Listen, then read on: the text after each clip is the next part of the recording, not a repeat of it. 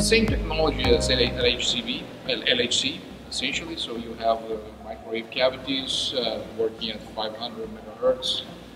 We have band magnets. In fact, these are so-called fourth generation storage rings because they have a special arrangement of magnets. It's called a multi-band achromat, different from the typical two-band achromats that other storage rings have.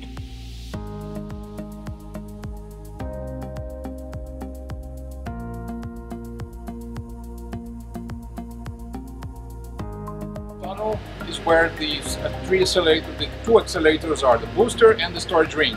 Then we have a LINAC that is in the same level as the storage ring. The experimental stations, basically, they take radiation coming out of this port. So there you see two holes in each one of the exits. The outer hole is for alignment. There's nothing coming out of there from the Sirius Synchrotron.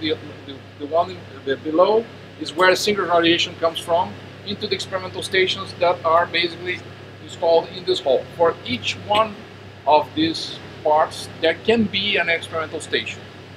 Now, so we have 40 ports like that.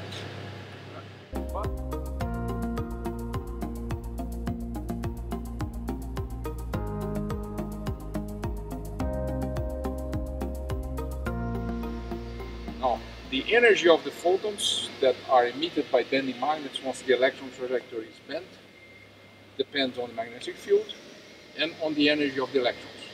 It's a broad spectrum that, let's say, is more intense. It's a very broad spectrum with a certain, let's say, a blob centered in an energy that we call critical energy.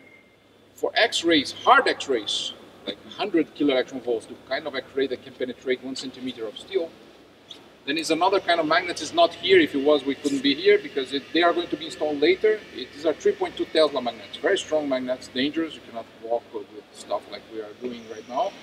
And these are very strong magnets.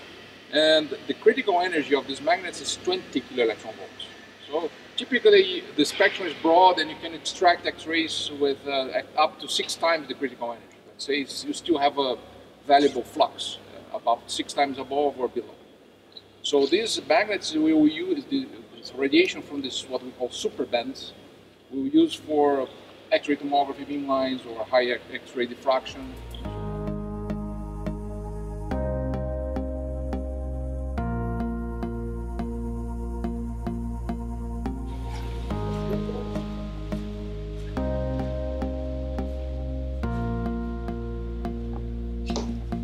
And inside the experimental hutch, then we have the last mirror, which is an horizontally focusing mirror. The samples, so then we have a big granite table that we have a goniometer where the crystal with a few tens of microns is held and is rotated around the focus beam. So the focus point at this point, the focal spot is going to be more or less here where I'm holding. So at about 1.4 meters, roughly, and with 10 micron spot. Then the beam is focused in the sample here. This crystal diffracts radiation, and then we have an X-ray detector over here that collects the diffraction. This rotates the crystal around its axis. You collect all those diffraction patterns. From this diffraction pattern, there's a numerical processing. You extract the 3-dimensional structure of the protein, and then either it has something binding to it, some, let's say, fragment of a drug or another protein, and that's where what is studied. And what you want to do is create a drug that will basically kill the bacteria, or you kill the virus, or stop its reproduction. So you have to study the mechanics of reproduction of this. It's like fitting the key and the keyhole, and you don't know either one of them. So you have to attempt several of them, but they have angstroms of size, and you have to try many attempts. These are basically the attempts of the drugs, and once you find a hit, you say, okay, this connects very well. I don't know, fills in a hole where the DNA goes in or something, and prevents the bacteria from reproducing. And okay, this is one step towards creating a drug.